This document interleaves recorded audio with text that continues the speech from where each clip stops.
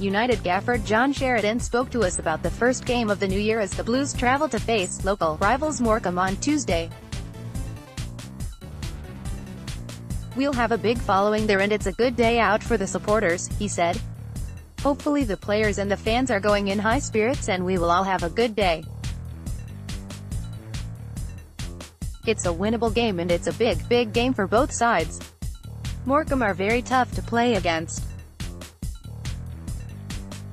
They're really well organized and they all know how their manager wants them to play. I like Jim Bentley, and I have a lot of time for his assistant Kenny as well," he added.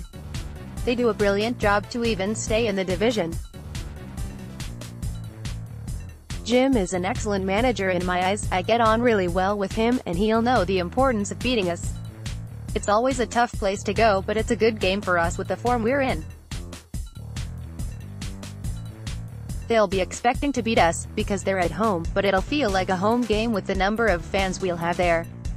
I'm sure they'll make a lot of noise and we'll be going there to try to win the game for them. It's been a tough run of games in very quick succession, but we'll do everything right as we prepare for it. I've given the lads a couple of days off because I know I need to look after them as well as I can. I want them ready mentally and physically because it won't be easy. As we said the other day, the reward for getting a result is the points and what it will mean to the league table.